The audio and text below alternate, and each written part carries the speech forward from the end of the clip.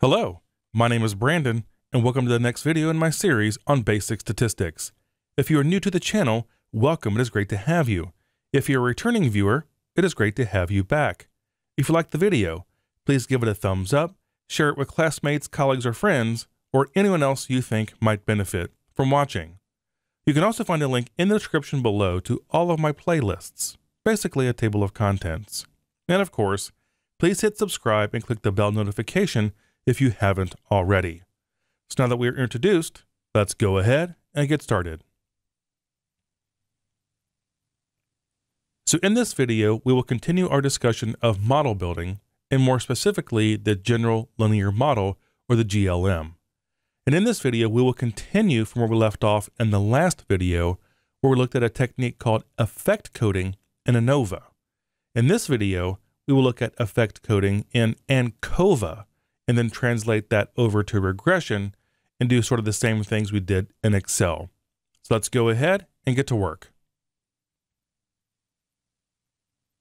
So a quick overview if you haven't watched that first video, but I do recommend you go back and watch it. So when moving from ANCOVA or ANCOVA to regression, under the GLM, we usually code one variable as all zeros.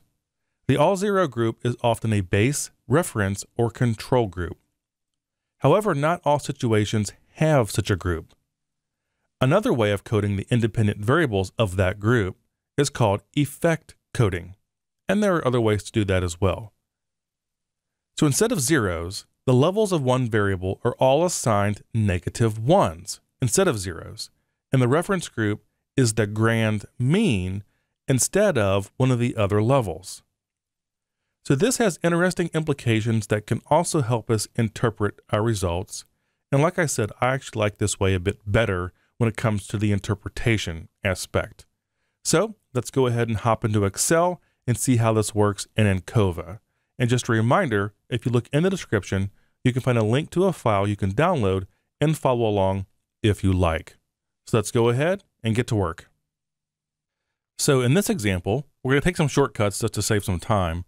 But we're going to do the same process with ANCOVA. So we're going to add a covariate. So here in the stacked columns, you can see that we now have a quantitative covariate called GPA, which is just the GPA for each student that matches their year and then, of course, their overall study skills score. So over here in the middle, we have our traditional dummy coding. And again, we do the exact same thing. To make it easier on myself, I'm just going to grab those zeros, paste it, and then move it over. And then for the effect coding, it's all negative ones. Same thing we did in the previous example. So we'll copy those over, and we would code it the exact same way. Instead of using 2 zeros for year 1 and year 2, we would use -1 for year 1 and year 2. And to save time, I'm going to hop over to another tab in the spreadsheet that has all of the analysis already done, and then we'll compare the coefficients in that example. Okay, so here we are in the output for the ANCOVA example.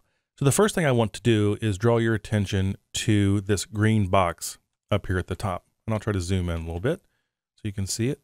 Okay, so what I did here was some summary statistics based off the data.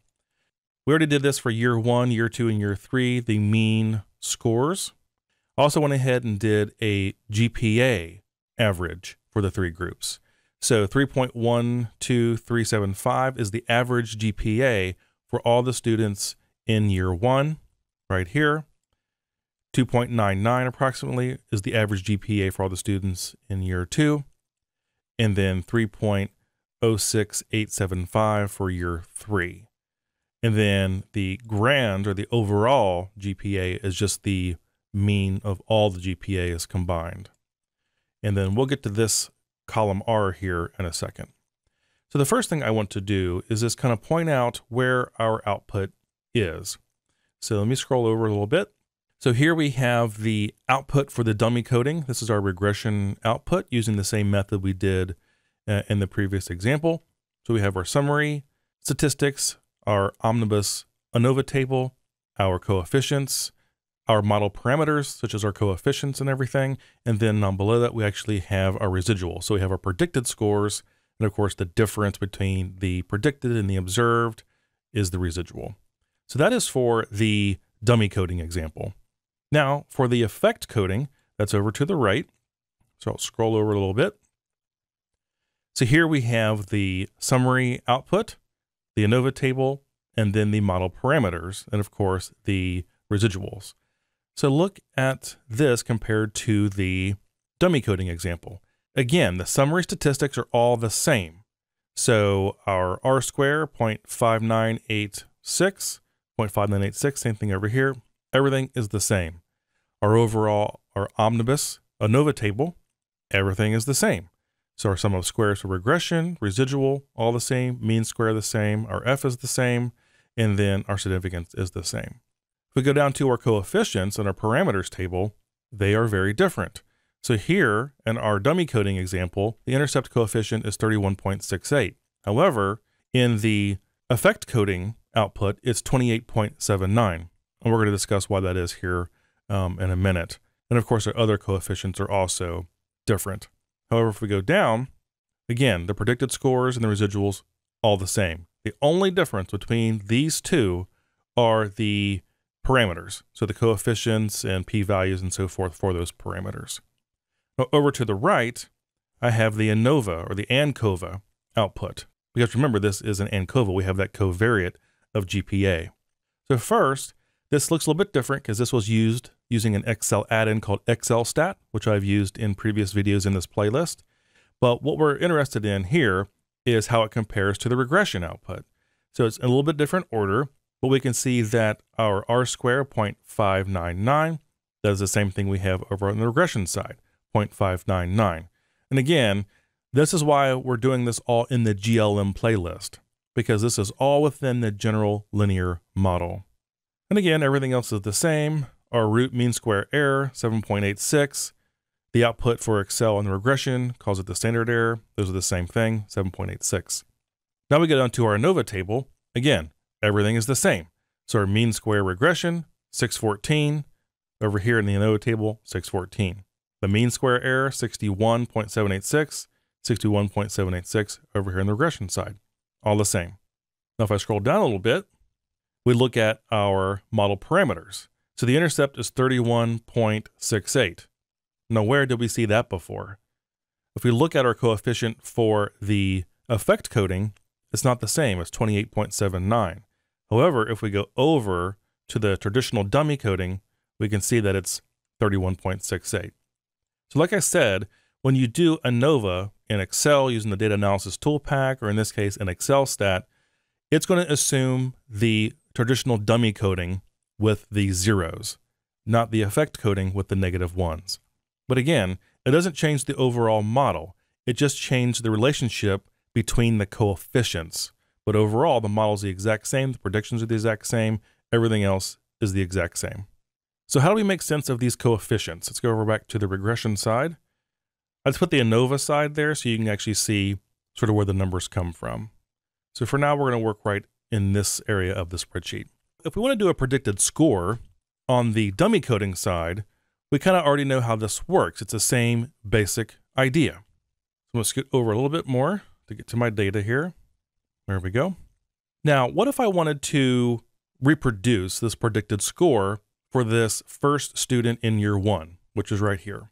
So the model predicted a score of 72.476. The actual score was 82. So of course the difference is the residual, which is 9.5237. So what would I do if I wanted to replicate this predicted score here? Well, I would just use my coefficients up here in the parameter table. So to do that, it just equals the intercept plus, now remember this is a year one student, so it's 1 times the year one coefficient plus 0 times the year two coefficient. Now what about the GPA? So plus GPA right here times the GPA for that student. And I get 72.4763. See how that works? Now I could do that for all of the other students to get the predicted scores, but I just want you to see how it works in general. Now what about over here in the effect coding? Same basic idea, but we got to be a little bit careful in how we do this. So let's do this the same way. So equals our coefficient for the intercept plus 1 times year one plus 0 times year 2 plus GPA times that student's GPA equals, and we get 72.4763, the exact same thing. Now let me scroll down a little bit to a year 3 student. This is where things can get a little bit weird and different. So let's say we want to predict this score right here, so which is the 64. So in our predicted scores, that's the 17th score, because there's 8 students in each group. So the first 8, second 8 will give us a 16. So 71.32, that is the first student in the third group. So to get this one in the dummy coding, same idea, equals coefficient plus, in this case, it's 0 times year 1 plus 0 times year 2 plus GPA times that student's GPA, which is 2.67, and we get 71.3287, which is the same thing over here. However, if I go over to the other side where we have our effect coding, find the same score, so 71.32 there. To repeat this, same basic idea, equals intercept plus -1 times year 1 plus -1 times year 2 plus GPA times that student's GPA, which was 2.67, and we get 71.3287, the exact same. So even when we use the effect coding, the way the coefficients work and how we predict the score, it all works the exact same as long as we remember how we did our coding. So the last thing we'll talk about, and this is kind of the, the fundamental point of this video and the GLM and how everything is related and different forms of coding, is how do we get back to our group means that we started with? So way back at the beginning, we had group means for each year, 1, 2, and 3, and then of course 8 scores in that year to give us our group means. But now we have this GPA covariate. So how does that play into how we get our original group means back? So first, let's look at the dummy example, which is here in the middle. How do we get back our 77.25, taking into account the GPA covariate? Well, the way we do that, and we're going to start here for a reason, is that remember that in this dummy example, everything is based off this year 3 because we have 0 and 0 dummy coded for that. So how do we get back to 77.25? Well, we go to our coefficient here, which is right here at the beginning, 31.68, plus, now remember it's coded 0, 0. So year 1 and year 2 do not factor into it. So plus GPA times the mean GPA for that group, which is 3.06875, hit enter, 77.25. So we get that by using the mean GPA of that group. And then the rest of them work the exact same way. So for the dummy side, we want to get this 70.75 back. So we have our coefficient plus 1 times year 1 plus 0 times year 2 coefficient plus GPA coefficient times, you guessed it, the mean GPA for year 1, enter, 70.75.